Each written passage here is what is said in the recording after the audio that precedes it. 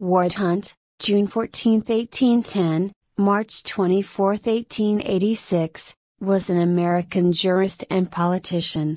He was Chief Judge of the New York Court of Appeals from 1868 to 1869, and an Associate Justice of the U.S. Supreme Court from 1872 to 1882. Life: he was the son of Montgomery Hunt, longtime cashier of the Bank of Utica.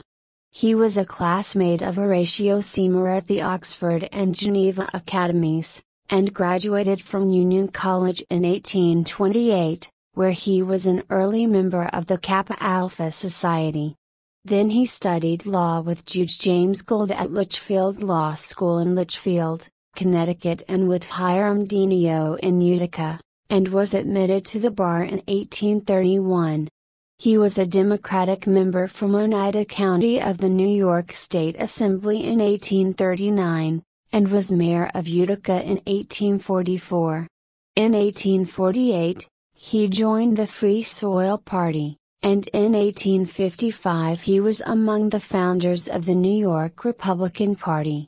He remained in private practice until 1865, when he was elected to an 8-year term on the New York Court of Appeals on the Republican ticket, to succeed to the seat held by his former law teacher and partner Hiram Denio. Hunt became Chief Judge in 1868 after the sudden death of Chief Judge William B. Wright. In 1870, he was legislated out of office, but was appointed one of the Commissioners of Appeals. Hunt was a friend and patron of political boss Roscoe Conkling, who was an associate of President Ulysses S. Grant. When Samuel Nelson retired from the Supreme Court, Conkling asked Grant to nominate Hunt for the vacancy. Hunt was nominated on December 3, 1872, confirmed by the U.S. Senate on December 11, and took his seat in January 1873. Hunt had little impact on the court, siding with the majority in all but 22 cases in his 10 years on the job and writing only 4 dissenting opinions. His most notable contribution came while riding circuit in New York, where he presided over the United States v. Susan B. Anthony. Citing the 14th Amendment, Anthony argued that she was constitutionally guaranteed the right to vote and had not broken the law when she voted in the 1872 election. Justice Hunt refused to allow Anthony to testify on her own behalf, allowed statements given by her at the time of her arrest to be allowed as testimony, explicitly ordered the jury to return a guilty verdict, refused to poll the jury afterwards, and read an opinion he had written before the trial even started.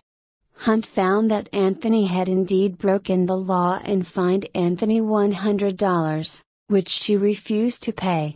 In 1878, Hunt suffered a severe paralyzing stroke, which prevented him from attending court sessions or rendering opinions. Nonetheless, he did not retire, because at the time, in order to retire with a full pension, a person had to put in at least 10 years of government service and a minimum age of 70. To encourage him to retire, Congress passed a special provision under which he could receive a pension if he would retire within 30 days. Hunt did so on January 27, 1882, and enjoyed his pension until his death in Washington, D.C., 4 years later. He was buried at the Forest Hill Cemetery in Utica.